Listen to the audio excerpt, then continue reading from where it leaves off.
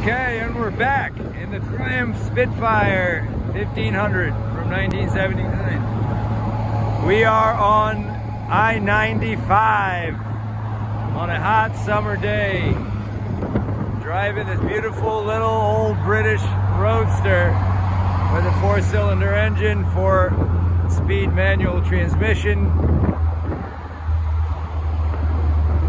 top speed of 42 miles an hour, weight of just under a ton, and compared to the 4 to 8 ton monsters out there, this thing is a freaking sardine can.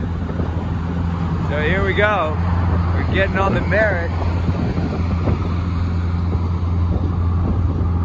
We're getting thumbs up and waves and yelps and screams from just about everybody we pass, which is kind of funny.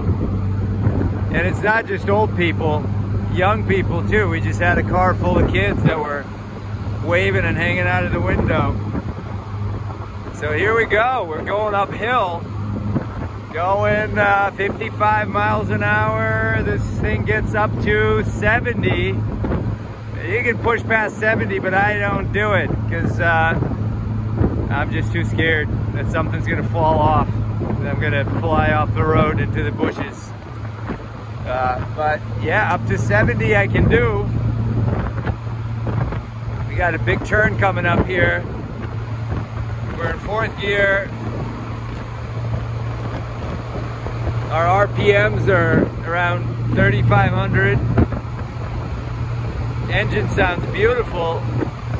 Can't hear it on the phone, I don't think, because of the wind noise, but it's got a nice sounding rumbly engine.